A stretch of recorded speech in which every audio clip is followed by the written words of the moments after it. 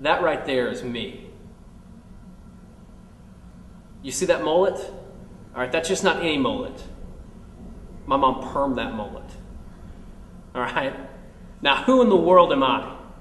Well, my name's Kettrick Newell, and Renee has asked me to come and share just a little bit. We had a conversation the other day, and we were talking about addictions because there was an event coming up, and she was asking me a little bit about it. And so she asked me, man, have I ever been addicted to drugs? And I said, no. She said, have you ever been addicted to alcohol? I said, no. And I said, but you know what? I have felt addicted, and I thought I was addicted. From the 5th grade, my addiction started, and my addiction was pornography. And I began to talk to her about that, and she began to ask me a little bit more into that. And from the 5th grade all the way till I was 21, I didn't think I could be free. I thought that I was addicted. And I remember being in Nashville, Tennessee at a Passion conference, and Louis Giglio is up on stage and he's preaching. And one of the verses he said was in Colossians 1, and it says, it's Christ in us is the hope of glory. And when I heard that verse, it was like God was speaking to me. And I fell to my knees from the beginning of that message all the way till the end. And God began to reveal to me that, Kettrick, you're not addicted. My word has never said you're addicted.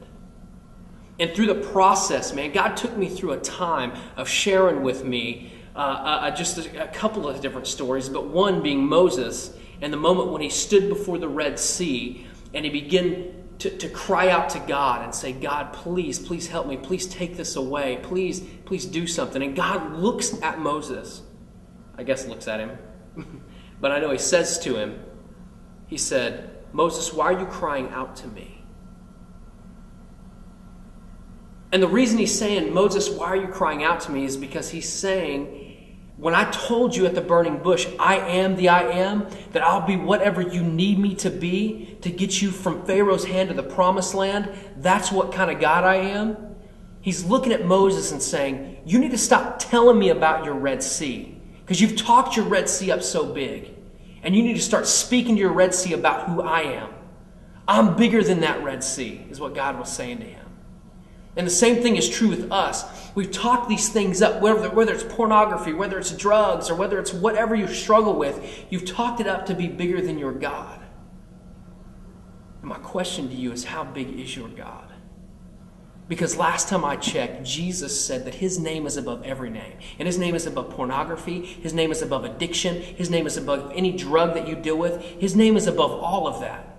But it's because we need to take our focus off of that thing that we think is so big and start putting it on the one who is bigger than that thing. And start telling that thing to go away, because our God is bigger. And that's what Moses did that day. He began to tell his Red Sea who his God was.